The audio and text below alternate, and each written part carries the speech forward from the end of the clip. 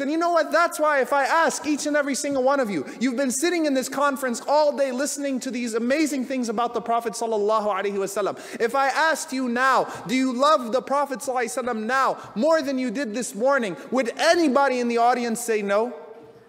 We all do, right? It's only natural because it's jihadun nafs. You struggle against yourself to love the Prophet ﷺ. You learn about the Prophet ﷺ. You listen to his seerah and you naturally fall in love with his character and his attributes. You naturally want to draw closer to him sallallahu alaihi wasallam.